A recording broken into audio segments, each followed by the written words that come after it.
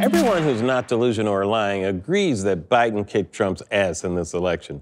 But there's less agreement about who deserves credit for that victory. Black people. And what it says about our political landscape going forward.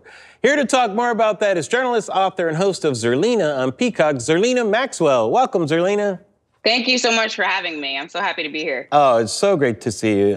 I wanted to ask you, what the hell is Trump actually doing, And from your perspective, what's going on in the minds of these Republicans who think they can wish away the results of an election like they try to wish away COVID? Yeah, I don't know what Trump is doing. I'm never sure what he's doing. I don't think that he is somebody who thinks things all the way through or has a strategy. Right. Republicans, though, are just trying to get their Republican base engaged through January in the Georgia runoff. So you think Mitch McConnell is really playing Georgia right now? He's really focused on those Senate seats and that the other Republicans are in line with him?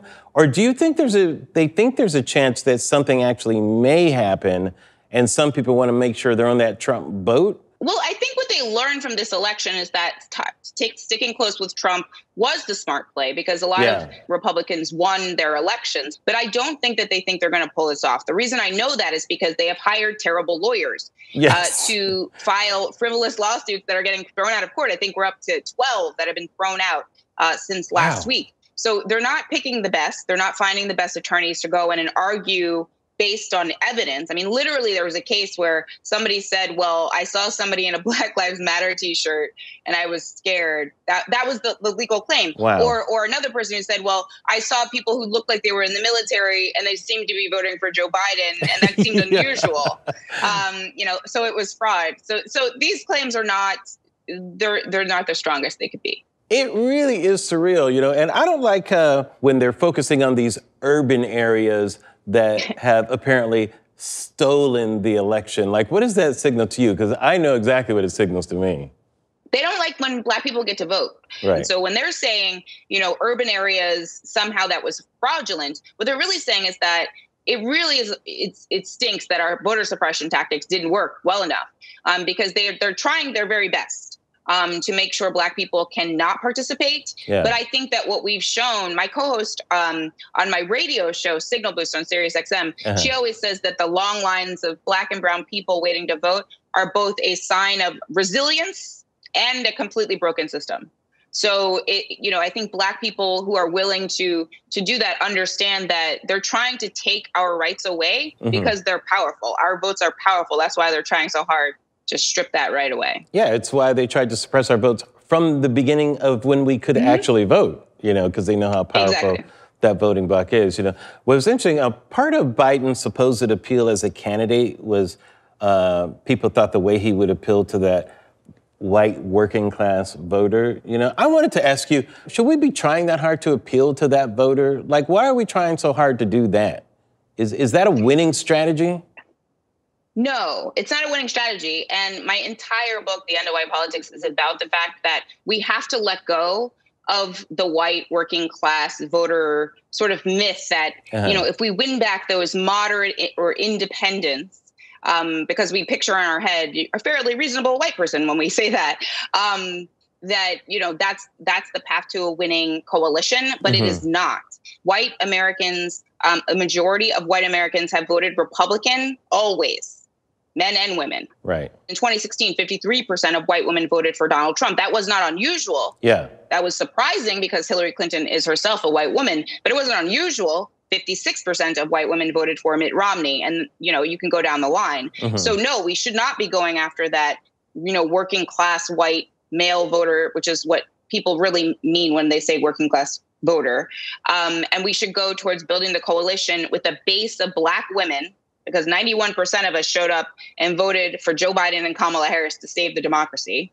And it should continue on with other groups that generally show up and support the Democratic Party. That's why would you go after people who would believe that Kamala Harris is a socialist? I don't think that is a Democrat. That's not your voter. Yeah. Why is there a disconnect with working class? Like, how come people don't talk about the black working class? I mean, they make it seem like black people don't work, or the brown working class. The working class, there were a lot of people, not just white working class. Why aren't they included in the talk of these types of coalitions? Because we don't nuance anything that's not white people.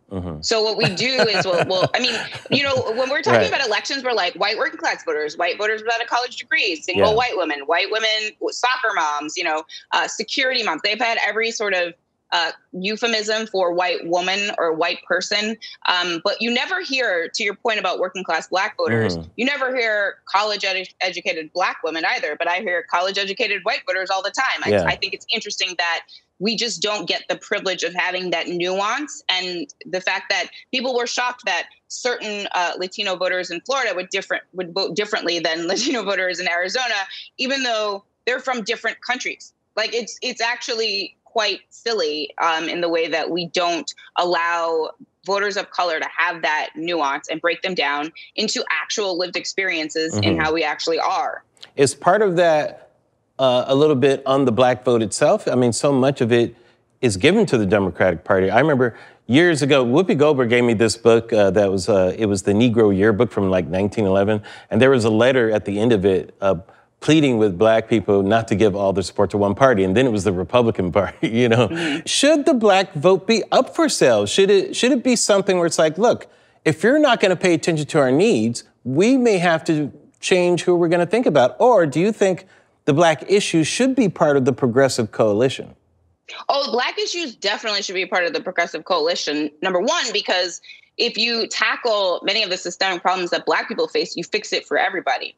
Because we're at the bottom of most of those indicators in terms of outcomes, right? So I think if you are helping black women, you are likely helping a lot of other groups of people by design. But I think we need targeted policies. So I'm not saying that black people should not withhold their support for a particular party if that party is not providing those solutions and actually getting ish done.